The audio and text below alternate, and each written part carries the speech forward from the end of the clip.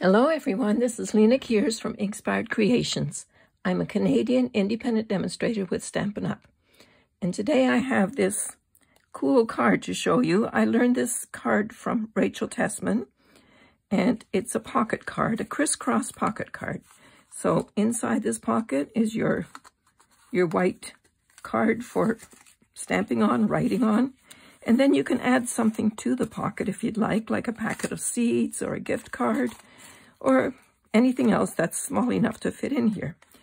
So it looks maybe more complicated than it is, but I'm going to walk you through it step by step. So let's get started. So we're going to start with an 8.5 by 11 sheet, and we're going to score it at 5.5 and then cut it at 4 1/4. So let's do that first. So scoring 5.5,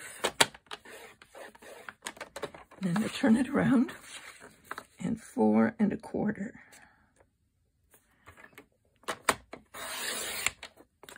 So there we go. So I'm just going to slightly fold so I know where the folds are. There we go. And then we're going to put them over top of each other, and then we're going to cut from the center fold at one edge to the point on the opposite diagonal. So we'll put the points in the tray and the edge of the score line there in the tray, and we will cut them, but don't cut into your point because you will ruin your point. So just go back and forth, make sure you've got both thicknesses cut, and there we go. Now these pieces you don't need. You can save them for another project, and we'll put the cutter away. So now we're going to score these a little better. Now we want both of these pieces with the points at the bottom. So the point is here and the point is here.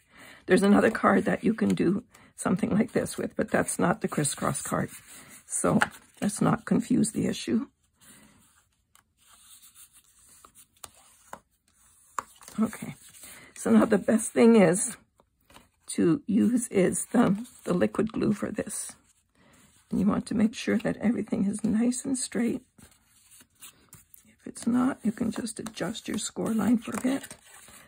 Okay, and I'm going to use my liquid glue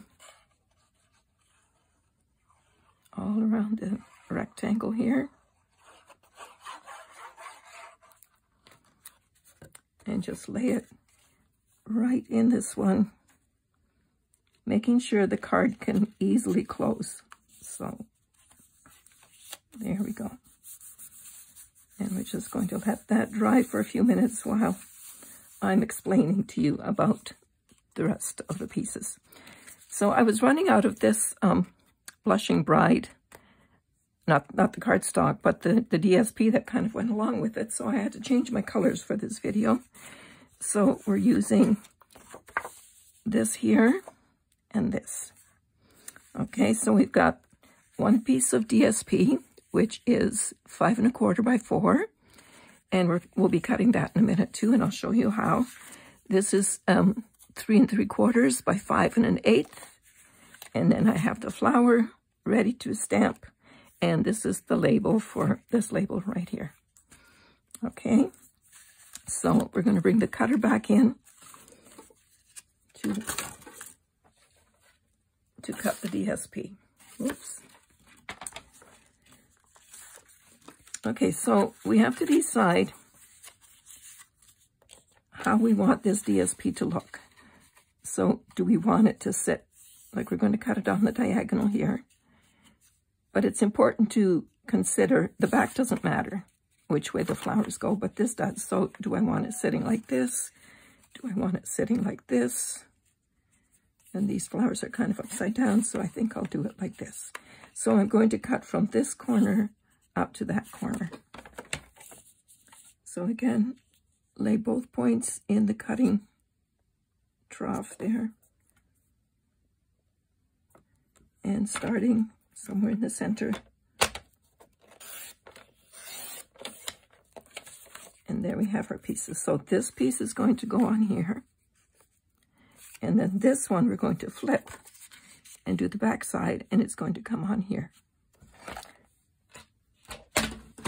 So now you have to decide which one you want over top of the other one. Do you want the flowers to show more, or do you want this DSP to show more? Okay, so I think I'm going to do it the opposite. My sample here, I did the flowers underneath. So you don't see a lot of the flowers because a lot of it's covered. So that's why we're doing it this way.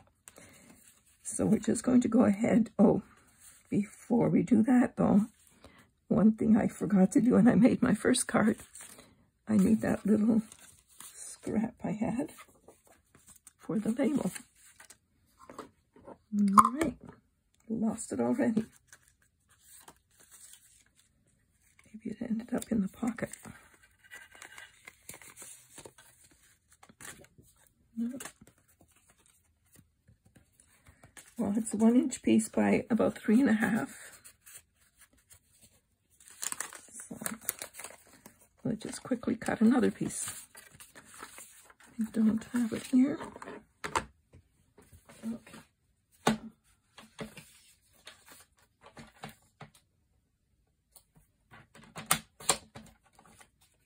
Something always has to go wrong, of course, when you're making a video. Okay.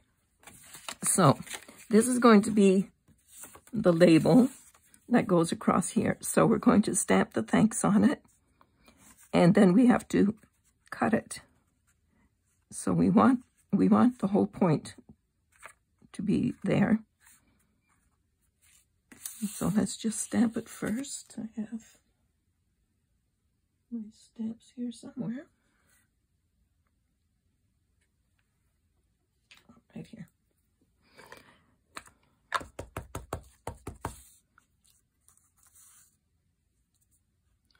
So I'm stamping it way to the right side because we'll be trimming some of this off.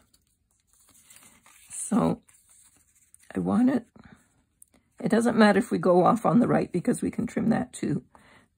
But I think I'll put it kind of close to that edge and have it going over here, and then I'll turn it over and trim that off. So let's put this ink away before I make a mess. And just use a little bit of glue.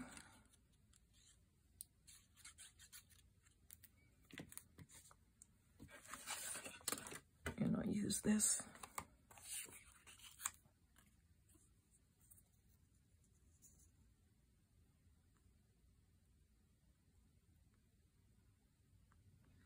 Okay, something like that is good. And then we'll just turn it over and trim it off.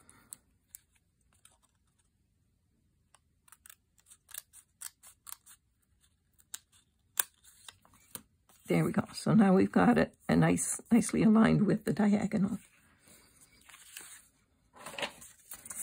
Okay, so we can put that on there.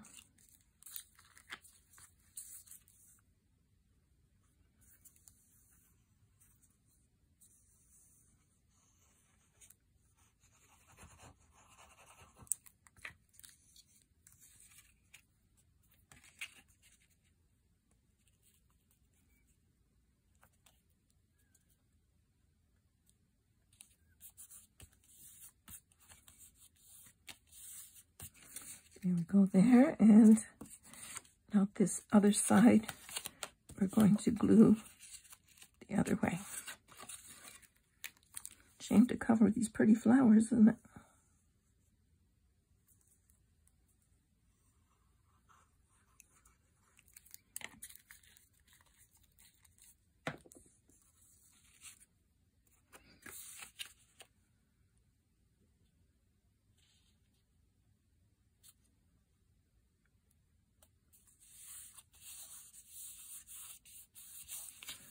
Okay, so it looks pretty like this, and it looks pretty like this. So either way is perfectly acceptable. There's no right or wrong.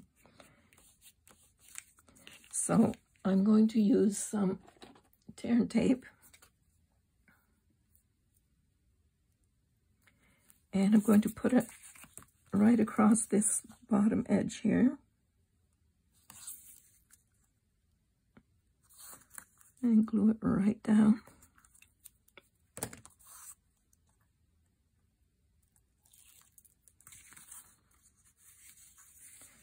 So make sure it's nicely aligned here. There we go. Now this one is going to, so this closes the pocket. So there's no hole for the pocket here. Now this one is not as important, but we still want to stick it down. So we're just going to do the same thing.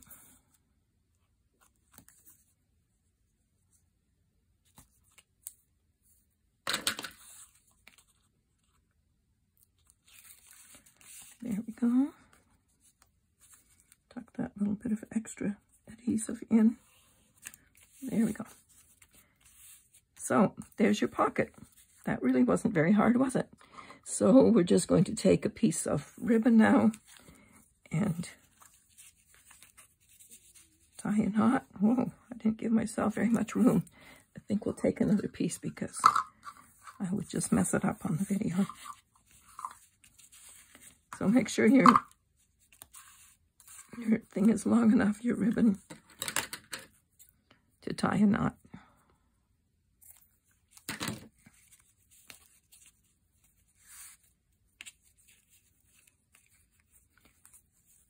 And you can still move this around, so not a big deal. Make sure you hold it down securely so that you don't have it too loose. Come on.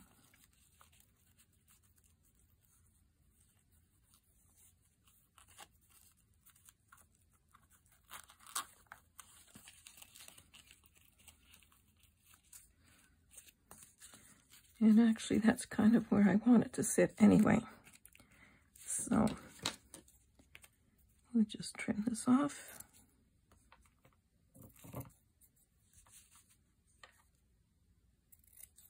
That's better. And I think I'll just add a little glue dot underneath that just to secure it.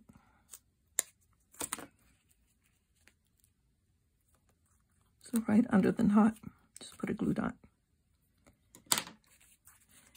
Okay, so now we're going to work on our flowers.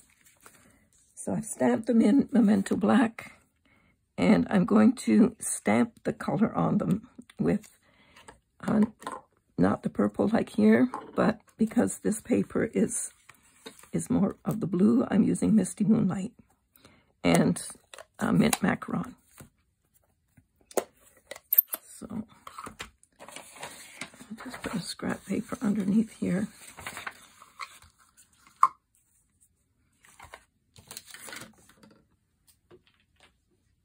But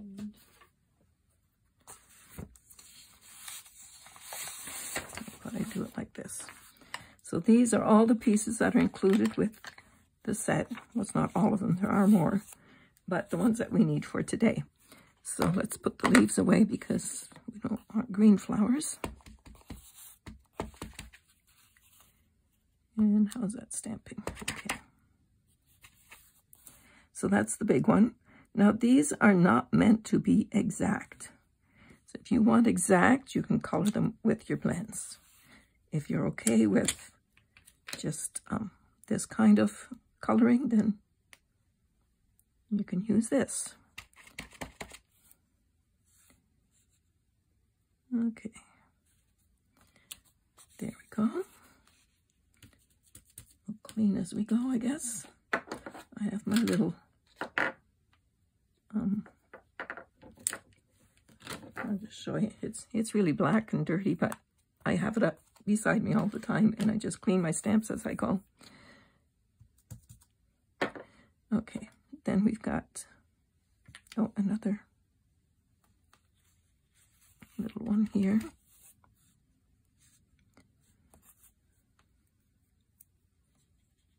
Not sure exactly which way this one's supposed to go. Maybe like this. Okay. And then we've got the little double flower here. They're attached. And we'll just stamp them like this.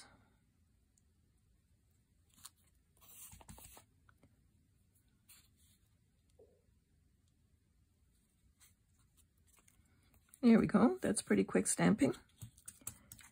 And then we'll put the Misty Moonlight away and take out the Macaron. So we've got 2 sizes of leaf fill-in. Oh, stick down. There we go. Okay. So this is the bigger one.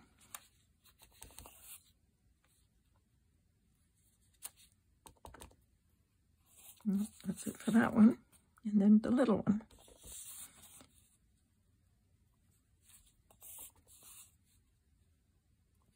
It's definitely quicker than using the blends. It's a different look. I love the blends too, and I use them a lot. But I want to give you some options and show you that this works very quickly too. So there's the flower bouquet. And we can put this all away. Okay, now let's just add some of these Genial Gems to the centers of the flowers. I'm going to put a big one in the bigger ones. And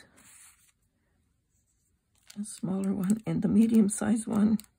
Oh, didn't pick up.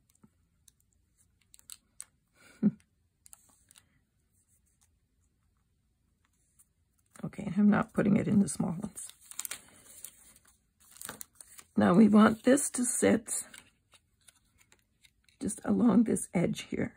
But we can't, of course, have dimensionals right in here because it'll stick to the card or to the inside of the pocket. So I'm just going to put dimensionals between leaf to leaf on the bottom. So this is the bottom. And here are my dimensionals.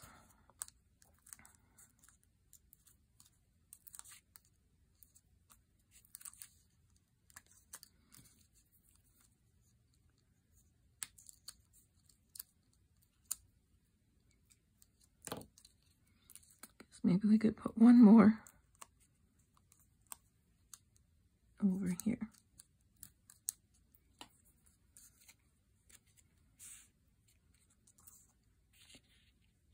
Okay, so how does that look to you? Don't want to go outside the pocket. This is perfect. Okay, so now we're ready to do the inside. Now, you don't need to have a pull-out ribbon. You can if you want. Oh, it's kind of sticking to something inside there. So if you don't have this little punch, it's a retired one. And so we don't sell it anymore. It makes a nice little slot there. And I'll show you how I used it and how I did the pull-out. But if you don't have it, it's fine just to put the card in the way it is, because it's easy to pull in and out this way too. Okay, so it's this little punch here, and I just marked a dot kind of in the center, so I would know where that is. So put the center of or the dot in the center of your slot, and you want to give it a little bit of, don't cut too close to the top of the edge because then it won't have any strength. You're just cutting that out, and there you go. So then if you come in from, fold your ribbon in half, it's, I don't know, 4 inches or so. Put it in through the back, pull it to the front, then make a loop from where the fold is, and pull it, push the ends through there. And then carefully pull it tight.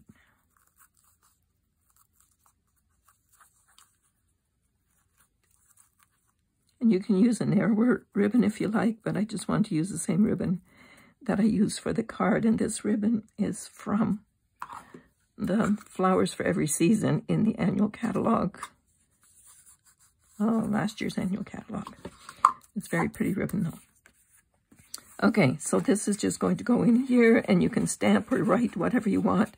I think I would be tempted to write on the left side here, or maybe stamp a message and then write something down at the bottom here.